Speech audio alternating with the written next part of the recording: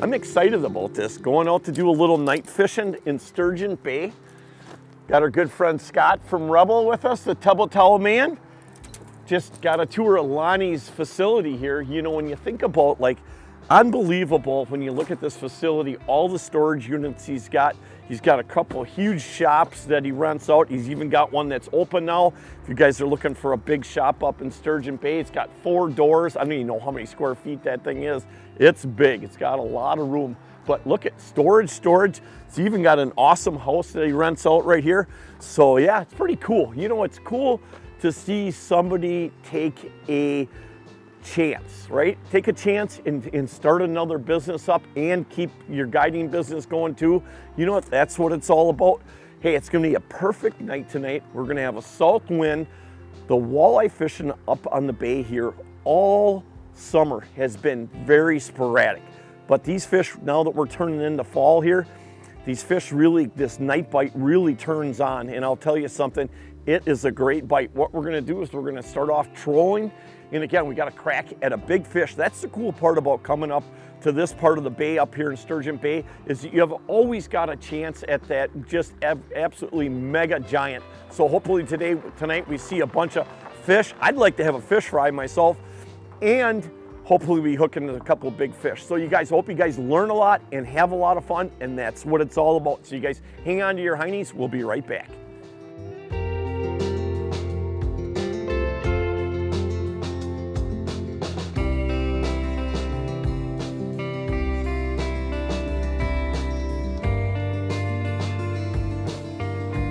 Perfect night. Kind of nice to put some clothes on too, right? Love these cool conditions. That's what it's all about. Fall is definitely in the air. Oh, hang on. What's in the air? A slightly used hanger.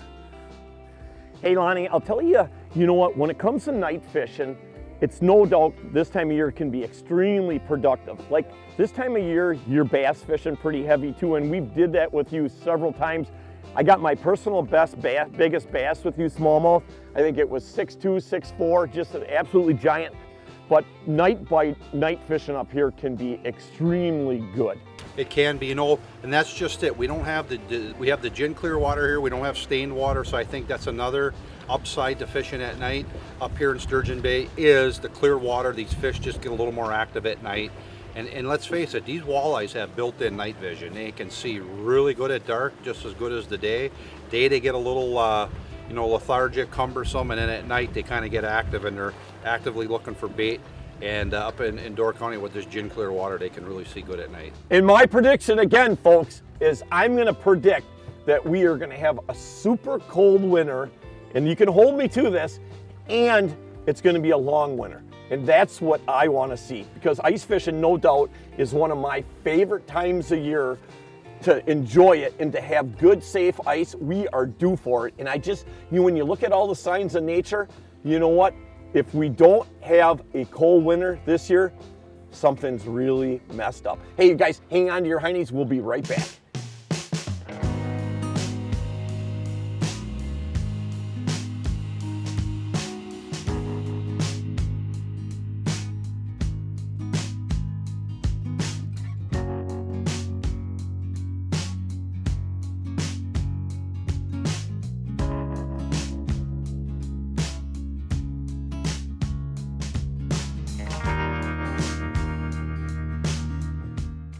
Here we go. Now, Scotty, this is how you do it, right? You don't wind it through all the other lines when it's dark out, right? On my side, the outside, which is rare. We'll take that first fish of the night. Nice. Woohoo! There we go. Heck yeah. Good job. Here we go, Lon. All right, good deal. First fish, perfect fish, about 18, 20 inches. Boy, it's pretty. Realized that we had a bunch of moss on there. We went through some area and our baits were all plugged up, and we caught that last one on the outside, and typically that's not the best side. Now we just adjusted everything, put a couple new baits in, cleaned everything up, and it is time for another fish. Low and slow is what we always tell the customers, right? Low and slow. Don't see him yet, Lonnie. Oh, there he is right there. Nice fish right there. Loving it. Bingo! In the old netteroni. Yep. Yeah, buddy. Nice, there we go. You know, it makes a big difference when you keep them baits clean and they're not all plugged up with weeds. And boy, that fish popped off right away. You know, again, it's one of them kind of things where, you know what, you just kind of got to adapt. You know, a year like this year where the fish in October, November, that night bite can just be a tremendous time to come out here and do it. Perfect right there. All right, another one for the box. There you go, Scotty. Well, this is a fish right here, so slow her down. It's a nice one. Ooh, that's a nice fish. Nice. Oh, pop right off right away. Walleye, Larry. There you go. Heck yeah, buddy. Nice fish. Things are happening now. A little bit of an adjustment right there. That's all it took, and game on. You know what's interesting now? That's 2 walleyes on the outside right there. And again, just kind of, we brought them baits way up. You know, we're only in anywhere from 8 to 14 feet of water, basically trolling about 1.4 to 1.7 and just making a straight run. Yep, there you go, Scotty. I'll get this one out of your way. Sounds like a plan. Lonnie's checking his side right there. Again, you go a half hour, nothing. Definitely check your baits. We're using 7.5 foot rods. We're using 10-pound Test XT line, and just works out really good. You got a net for me, Lano? Yep. Bring them right up here if you can. Nice job, Scotty. Pop right off. That's perfect. Hold that one up. You know, it's interesting now, that's 3 fish on the outside, and typically that is not where your bite is at. Usually it's on the insides. Right now, you know, it's running close to about 10 o'clock, so it'll be interesting. We're gonna fish her hard tonight, folks, I'll tell you that. I caught that one on, or Scotty caught that one on the second board out, so I'm gonna we're coming up to a really good area. I'm gonna wind my other 2 outside ones in, check them for weeds, just to make sure when we come through them hot spots that we're not all plugged up with weeds on here. You know, it's not to the point where the weeds are thick enough where we need to run like a split shot or a bigger swivel ahead of that bait 3-4 feet to kind of stop them weeds.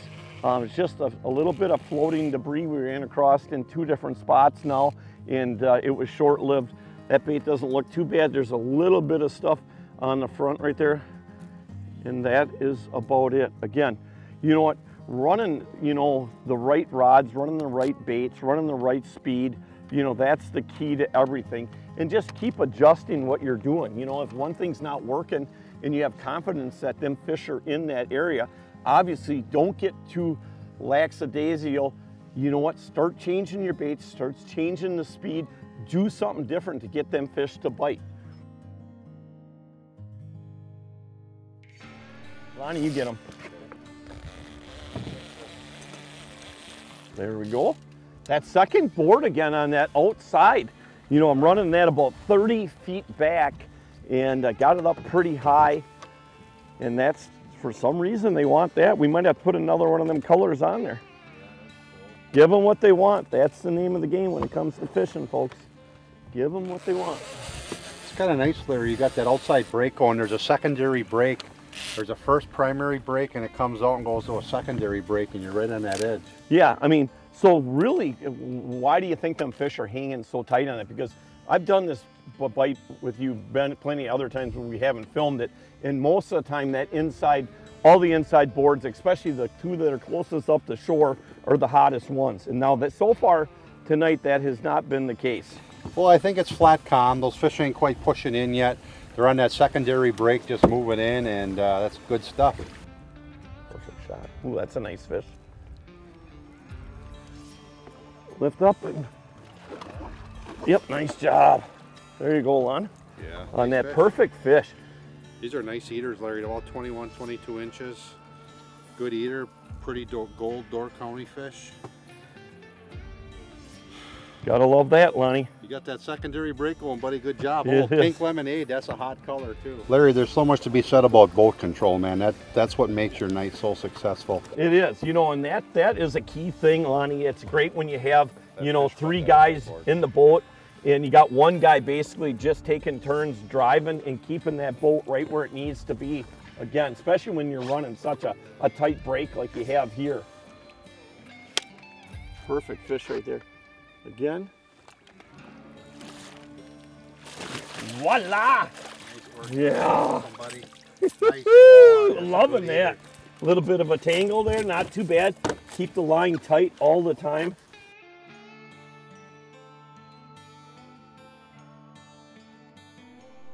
Another one on here, guys. We're on a roll now. Yeah, baby. it is. There she is. Whoa, whoa, whoa, whoa, whoa, little girl. You didn't like that, doesn't like all that light on him. Oh, you swam right in the right direction, my friend. We still haven't found that big concentration. You know, obviously the bite is definitely turning on. Right now it's probably about 10-15, 10-20. You know, it's pretty cool because, again, when you're looking at the weather, it's nice and cool out. You know, we got a light breeze going here, and the fish are definitely coming on. Hey everybody, this week's tip of the week brought to you by our good friends up at Mike's Country Meats, the finest jerky on the planet. Hey, you know what? If you're like me and you can't stand when you jam all your rods into your rod storage areas, when you go to pull them out, that they're always tangled up, I got 2 simple ways to keep your rods from getting beat up, and it makes it a lot faster to pull them rods out. And you know what? And one thing, it's real simple, is you can just buy these rod sleeves. And I'll tell you what, you can go on Amazon or any of the great bait shops. You can go to Dick Smith's and buy them there. But these rod sleeves are about $5 a piece. And I'll tell you what, when you think about this, when you got, especially when we use all the Meg's custom rods, you know what? What is spending another $5 to protect that rod from getting all beat up? Hey, the other part is that to use a hair clip like this right here, this really is a simple, inexpensive way to keep your baits from getting tangled up when you do put your rod sleeves over that so the hooks don't tangle in them. Real simple. Hey, again, this week's tip of the week brought to you by our good friends up at Mike's Country Meats, the finest jerky on the planet.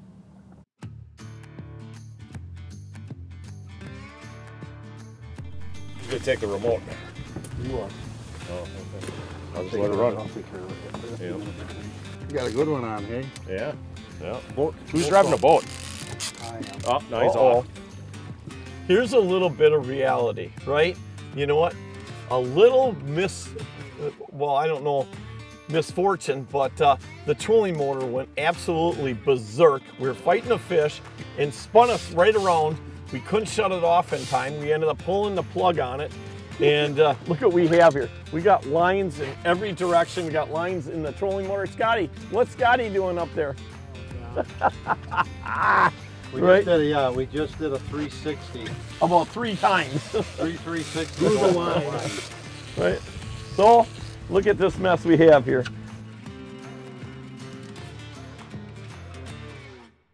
Not on cruise control. Just gonna go straight.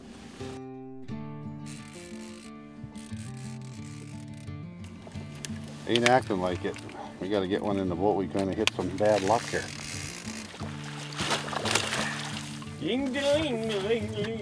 Finally, Fish back in the on the boat. board. After our major catastrophe, Big porker. that one will definitely let go. Big fish here. That is a nice fish. Again, there's a lot more challenges at night, you know, and we're pretty lucky tonight. Again, you know, it's pretty calm out, and you know, there you go, a nice fat fish.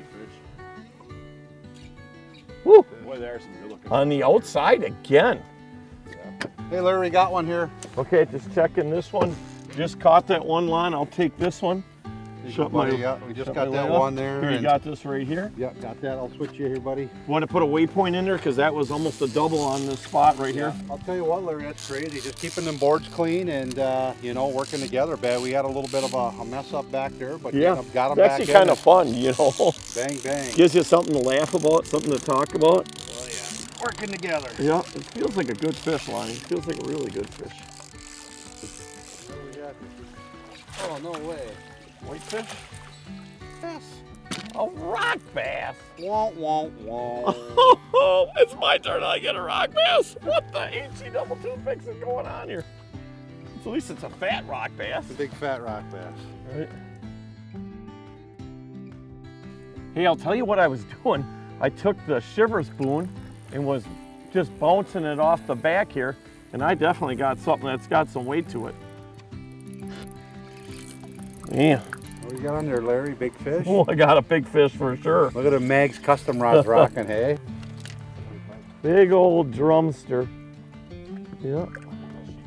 The old drumster in the old back. Oh, the old back. I was hoping for a big walleye.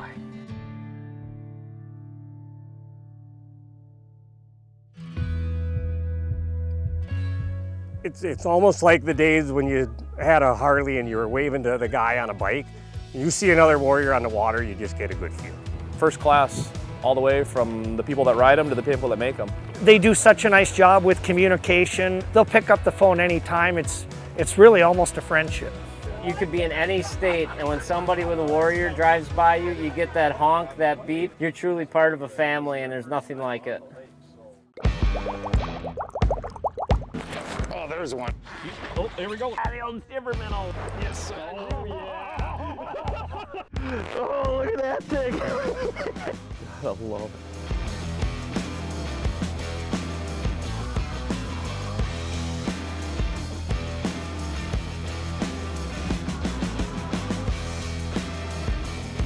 Absolutely great products. Shotgun in the kitchen, Leroy Meats lunchtime. I'm going old school. Bluegills on the bone. I scaled them, left the skin on. I seared them a little bit, skewered them, with the knife. I have Leroy Meats lemon pepper seasoning on them. Let's go outside and visit the grill.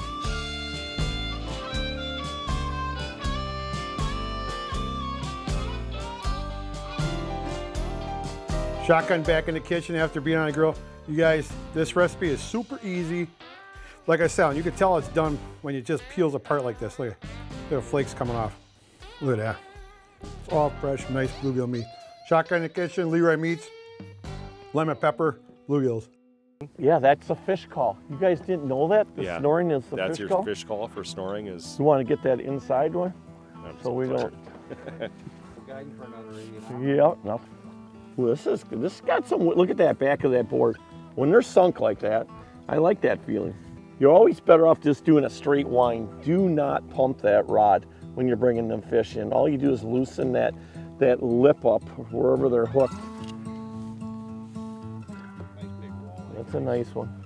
Good job, Larry. Look Yeah. at that size of that walleye, buddy. Boy, yeah, There we buddy. go. Yeah, baby. Woo! Whoa, and it popped right off. You see that? If I would have pumped that rod at all, that fish would have came off, because as soon as he hit the net, boom, there was only one little piece of that hook on there. And again, you know, when you're trolling like that, especially with planer boards or anytime, you never want to pump that rod back and forth. This nice and steady. It's almost like the fish doesn't even know that you're pulling them in. That's definitely the key when it comes to getting big fish, for sure. Awesome right there. You gotta love that right there.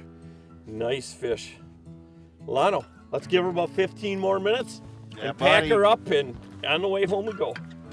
Oh yeah, baby. Hooked up, hooked up. Here we go. We were just pulling everything in to call it a night. And you know what? The big guy upstairs says, hey, I'm gonna give you one more fish. Nice walleye. Woohoo! Yeah, what a great way to end it. Thanks, Lano. Good job, Yes, buddy. indeed. Good job, Look at Larry. that. Yep. Hey, and we didn't do it tonight. because we really never found these fish concentrated. But I'll tell you what, if you're the kind of guy that's like me, I don't mind trolling, but I love to cast shiver minnows and shiver spoons, and this is a perfect opportunity to do it. It always makes it a lot easier when you find these big concentrations. It seemed like tonight that these fish, we covered a lot of miles of shoreline and we never found any big concentration of walleyes. They were all just so scattered. So it makes it a lot tougher to sit and cast for them. But there is a lot of times where that shiver minnow or that shiver spoon is definitely key, and it's a lot of fun. Hey Lonney, you know, fishing at night is definitely, there's a few challenges, and as you guys could see tonight, we had a little glitch with the trolling motor as we were winding in a fish, you know what, and that kind of stuff happens. But you know, to really come out and efficiently fish at night, you know what, it always pays to have good lights. And you know, we use a lot of Milwaukees. They're not a sponsor of ours, but you know, they have so many great different types of lights. I love their headlamps. You know what, they're rechargeable. They last a long time. I've had these for probably about going on 4 years now, and not an issue with them. But you know, using great planer boards is a big thing. I love the church boards because of the easy release in the back right here and the clip system on it. They run really good. Hey everybody, if you're looking at doing some great fishing this fall, make sure you give Lonney a call. And Lonney, let's tell everybody how they can get a hold of you. Yeah, just you know, give me a call, 920-304-0282, or you can text me at that number, or just check our website out at www.greenbaytrophyfishing. I got a contact page on there. But yeah, we got some excellent fall fishing coming up. I run 2 boats.